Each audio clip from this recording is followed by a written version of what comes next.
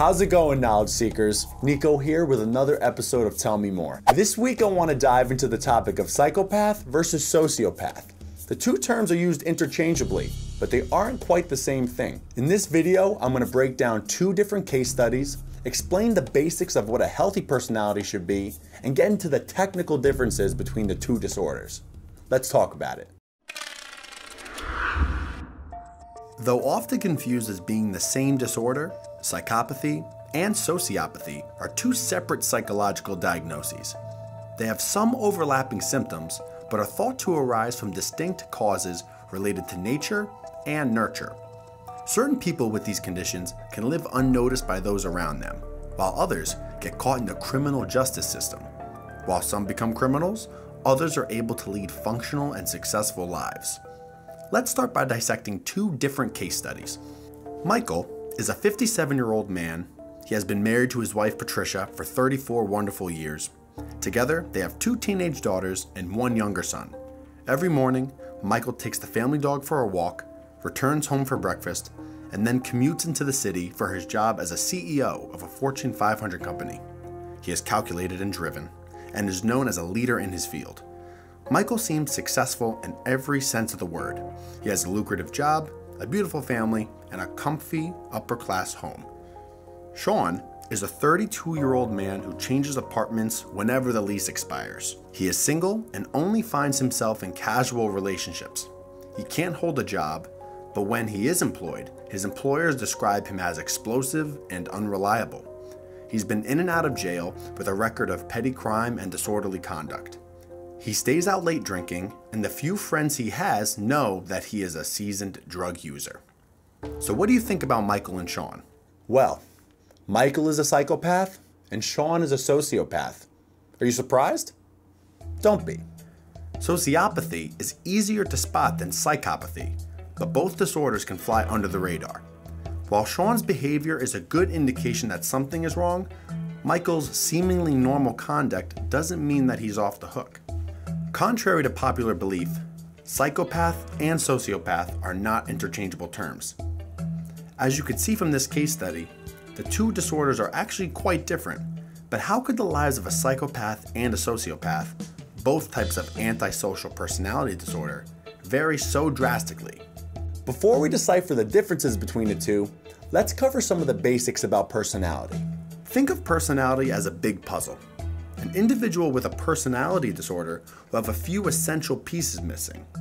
There are three basic elements to a personality, as outlined by Sigmund Freud, that are crucial in determining our behavior: the ego, id, and superego. The ego's job is to mediate between the id and superego. When you ignore the other two parts and operate on the basis of ego alone, you run into some behavioral issues. After all, looking out for me above all else sends up some red flags. Psychopaths such as Michael are often seen as charming, trustworthy individuals. They hold steady, normal jobs and are often quite successful. While psychopaths are unable to form meaningful relationships or attachments, some are able to fabricate seemingly loving relationships with partners and, in many cases, have families that are unaware of their condition. Michael had a wife, kids, and even a dog. A remarkable family situation that is less unusual for psychopaths than you might imagine. Sociopaths like Sean are often impulsive and erratic, in some cases even prone to rage. This causes them to be less likely to have successful work and personal lives. However, despite their difficulties forming solid relationships, sociopaths are more likely to create close attachments to a few other individuals or groups than psychopaths are. We've all heard the age-old debate, nature versus nurture, that has forever divided psychologists and theorists. While this is arguably the most debated premise in psychology, researchers have been able to resolve the dispute as it applies to antisocial personality disorder. Psychopathy is determined genetically, nature, while sociopathy results from environmental factors, nurture. Environmental factors that may incline one to develop sociopathy include physical or emotional abuse or severe trauma experienced during childhood. Psychopathy, on the other hand, is all about the brain. Compared to healthy people, psychopaths have underdeveloped components of their brain. specifically in the areas thought to be responsible for emotion and impulse control, the main one being the prefrontal cortex. They also have physical differences that make it hard for them to identify the distress of others, and their basic bodily functions and responses are different than the normal population. For instance, when presented with violence in movies, a normal person would respond with a faster heartbeat, quick breathing, and sweaty palms. Conversely, a psychopath will get calmer when presented with the disturbing material.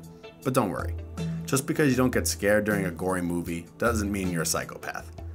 So you see, despite both being forms of antisocial personality disorder, psychopaths and sociopaths are really quite different. Some people with these conditions end up in and out of prison, like Sean, and others successfully hold jobs similar to Michael.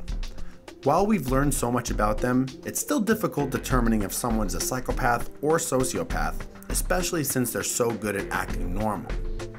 Researchers of these fascinating disorders hope to shed more light on them in the future. Until then, you'll know the difference between the two. If you want to learn more about psychopaths and sociopaths, click the link in the description and explore our crime and mystery genre page. You're gonna love it. I'll see you next time.